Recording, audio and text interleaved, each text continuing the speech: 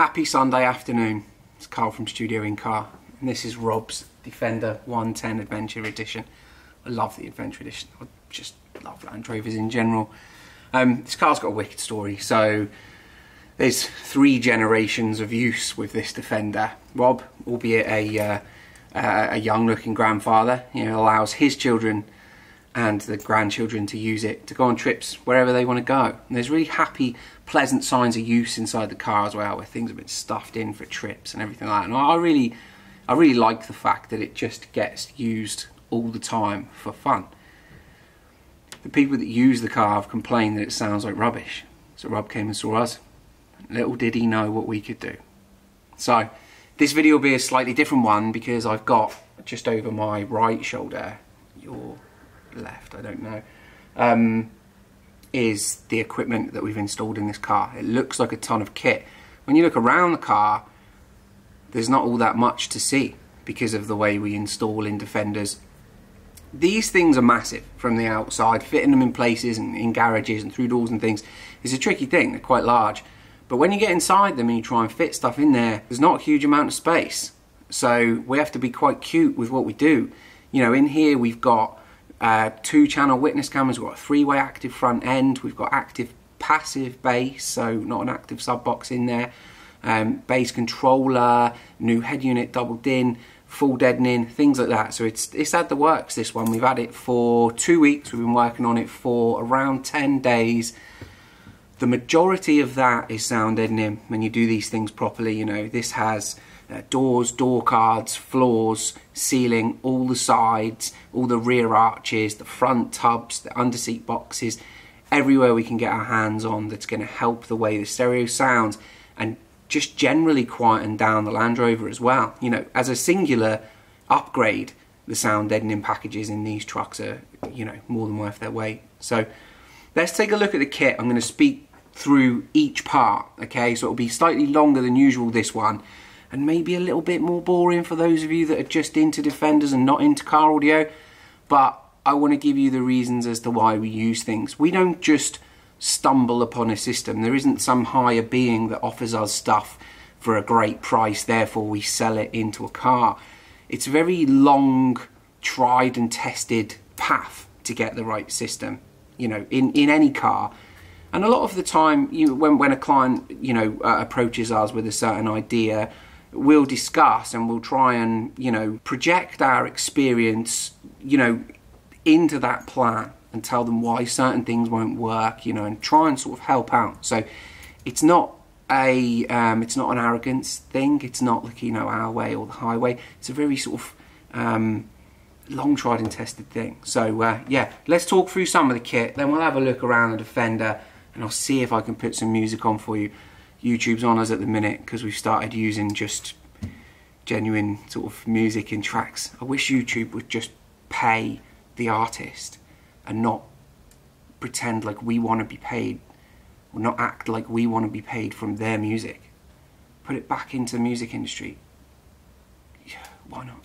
Okay, let's go. Right, so hopefully you've got a decent view of this stacked kit. Let's start with where we start when we're doing an aftermarket system without an OEM head unit each time, really, if we can, which is Sony's 5650. Okay, that's Sony's top double-din unit, capacitive touchscreen, 5-volt pre-outs, which is what we're after, and just a really clean sound. It's fast, i.e. it doesn't try and do a million things, so it starts up really quick. Sony, for me, they encapsulate that sort of simplicity in usability, which is so underrated. It's a huge part of it. Keeping the system, or keeping the GUI fast and not complicated, is a really simple way to enjoy the unit. Plus the fact it sounds wicked, and we get no returns on 5650s. They're just completely solid, or any Sony units really. Next up, okay, so this is the VRC2, so this is the bass controller that goes alongside the SR1.500. This is a linear bass controller, so this is an upgrade over our active boxes. Active boxes tend to have a PQ based potentiometer for their sort of bass controller, so you get how can I explain it? In the center of the range of the volume knob, it spikes up, so you tend to get not a lot before a huge spike in the middle and then everything after, whereas this is very linear, so this will just turn the sort of amplifier up in a linear fashion, so the bass just steps up. It's really nice. Like I say, it's an upgrade over the active subwoofer box, and there's another reason for that in this job as well. So that explains the SR1.500. That is running or being controlled, you know, from a processing point of view via the AFM 12.14 Forza, the new Forza amplifier. This is a 12-channel amplifier with DSP output channels, so we can get the subwoofer in time.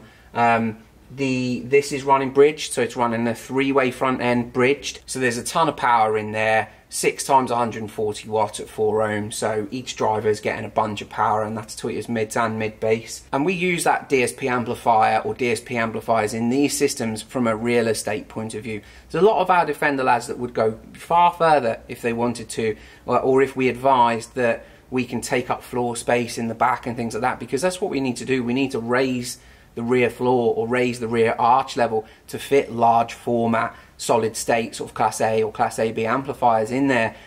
We need to pinch valuable space, and as I said earlier, the Defender is quite cute with how it uses all of its interior anyway, so we already struggle for space. We need a full 7-channel active system at least inside the passenger seat box. So yeah, small format amplifier with as much power as we can possibly get. This is a really clean sounding new generation Class D amplifier. It doesn't sound weak and edgy like old school Class D amplifiers do, you know, or the majority of. Going clockwise, this is the fascia pack. If you're watching this, you know where we buy it from. Put a loom in the fascia pack. It's a £350 fascia pack. It has no loom attached to it, so just chuck a loom in there for us, and then we don't have to order another one at the last minute. Rear view camera, so we put the rear view camera in this on the section where the number plate light goes. There's a nice little section there that we can fit it to. You know, it is offset to the left. Most people that we deal with don't want it high up at the top. They want it sort of, you know, mid-level to the truck, and it works just fine. Anyway, so the reason, you know, again, like I say, we're running this completely actively, and we're running that to the Miele Legend 3-way set. So the ML280.3, it's off-axis response, and it's non-edgy, sort of richer nature to its sound works really well with the Defender. All of the Defender's flat lines and glass, all it wants to do is make things sound brash and harsh and quite attacking, which is good for sort of mid-bass energy because it allows you that sort of headroom to control it. But for higher frequencies, upper mid-range, and, you know, HF and tweeters and stuff like that, it's a bit hardcore. So you really do have to, if you use an edgy tweeter like a, you know, like a Focal tweeter or Utopia tweeter or something like that, you end up doing loads of EQ to sort of sort that edginess out. These are really smooth up top and great off axis because they're sitting at 90 degrees to us, so we need to time that back in. Good tweeter for the Defender, and one of, you know, in my opinion, one of Car Audio's gems. This, it's a £250 tweeter, I think, and it plays against the big boys quite well, you know. And it's little as well, neo magnet, so it's not 6 inches deep. You know, you're not going to have trouble getting it on a pillar. The ML700.3, so in the Miele line, this is the 3-inch mid-range that runs with the ML280. We run this underneath the dash on an adapter plate running the OEM grill, so it spaces off about 5 or 6 mil. We just sort of trim the outer edge of that so it looks OEM, you wouldn't know. We do a couple of little tricks to these to get them to play above the dash, and then we're away and it all comes together. It's quite nice actually. And then the ML1650, which is probably just out of shop. Likely, I picked that up as if it had the speakers in it. Obviously there's no speakers in it, they're all in the truck. I nearly chucked it over my shoulder. The ML650 shouldn't really need any introduction in car audio. It's been around for a long time. This is a stellar mid-bass. It will play low if you ask it to, but it will play fast. You know, it has a really hard-hitting mid-bass, and it will deal with a ton of power. Ignore its numbers, just give it everything you can. Yeah, really good mid-bass to firm up that bottom end. In here, it's probably running 65 to about 175, something like that, because they are mounted behind our sort of heels in the front of the box there underneath the seat. And that's the one point often when we're discussing systems with Defender owners where people may not want to modify that box. It's extremely worthwhile, and from a residual point of view, I can't see anyone having an issue with there being an upgraded mid-bass pre-fitted for them and them not having to do that job, because the sound upgrade alone from that mid-bass is a massive step up. If you weren't a fan of, say, or a hardcore fan of, say, music or sound in general, you could probably do without the subwoofer, and with some specific tuning you could just run the mid-basses and they'll give you a really strong bass response in the truck. Often we have to turn one of them down because the enclosures, they carry different things, so there's different sizes, you know, the different basically enclosure sizes for the mid basses, so they're on individual tuning, but then all the rest of the drivers are anyway. Yeah, so that's that three-way. I mentioned it briefly earlier. We've got the Blackvue DR770, the 2-channel cameras in there, witness cams, with LTE as well, so 4G connection, which means he can be pretty much anywhere in the world and he can just turn it on and have a look at it, see what it's doing. He can get notifications live time if there's any sort of bumps or anything on the truck, or if there's any disturbances nearby the truck. So yeah, really solid piece of kit. That's their new one. What haven't we spoke about? Oh, the JL, the CP108, the biggest box on the rack. Okay, so we went passive in this for the reasons I explained with the bass controller and the amplifier. Also, as you'll see from inside the truck, it's in a what we would call an interruption area. Okay, it's between the rear seats, in front of them. You can tread on it. It's a tough piece of kit. The subwoofer is facing upwards, but the grill's rock solid, and the smaller JL grills get, the tougher they are, of course. It's just science, I suppose. It's an 8-inch woofer, ported, like I say, running passively, so there's a speaker cable going to it. You can disconnect that, pull it up, and it's out in seconds. Yeah, it needs to be easily removable, plus if they're sticking surfboards and skis and whatever else they might get up to, they might want to just take it out, you know, and then just rely on the mid-bass to give them a wicked performance, which it, you know, genuinely does. That's the kit anyway. I thought I would run through the kit with you on this video. Like I say, you might not find it super interesting, but we can't capture every installation that we do in terms of shooting it, okay? There's 4 of us here. It's too much of a commitment to shoot while working, you know. And we've put feelers out for social media manager and videographer a few times now, and we've had nothing back. So hit us up if you're that guy and you're willing to sort of train or come in here and learn things our way, whatever. Just give us a message. Anyway, yeah, so I thought I'd show you through the kit and give you just a bit more of an understanding as to why we use some of the products that we do.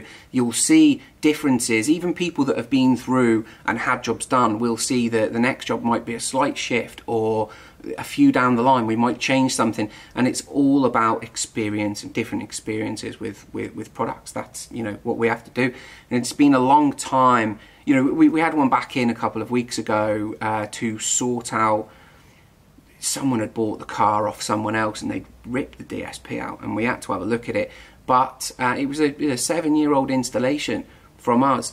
Melee Legends, DSP, 7-channel active, all in the underseat box. It's all the same formula because it works extremely well in the Defender.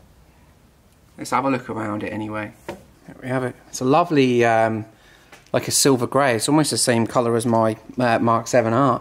It's like a whitey, like a pearl, but like a, you know, like a light grey at the same time. Let's go round the back and we'll have a look at the sub box first, because there's not much need to go around the back again.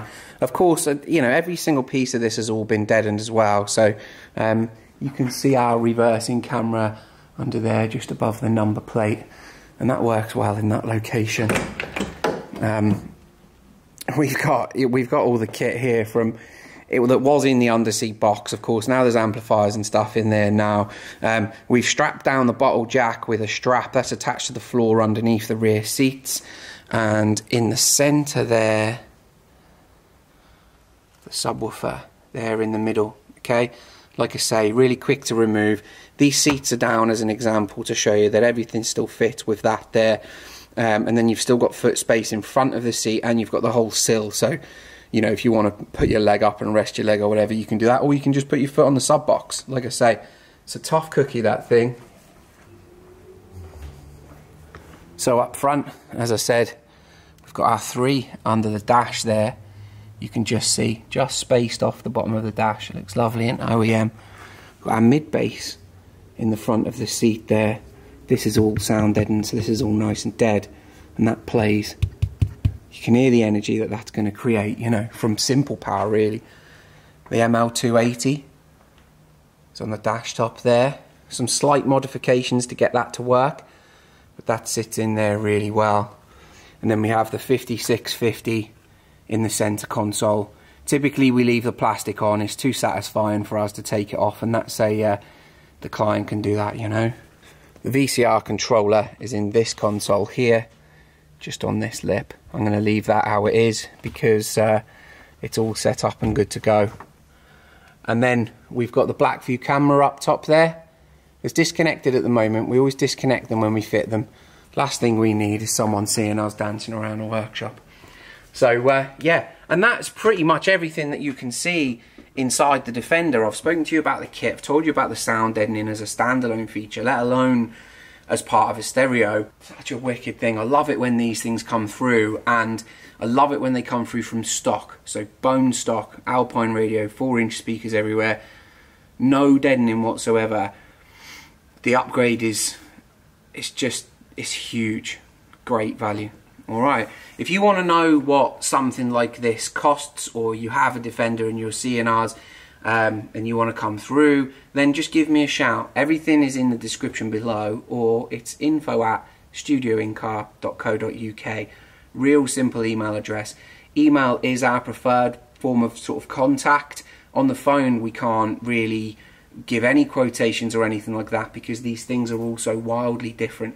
Typically you'll email with as much detail as possible. I can get something loose back to you, but I'll usually ask you to come in, we'll have a chat, we'll meet up and we'll discuss what you want rather than what we want to give you. Alright, have a good rest of your weekend guys. I'm Carl, this is Studio In Car, and this is Rob's 110. Thanks for bringing it through, mate.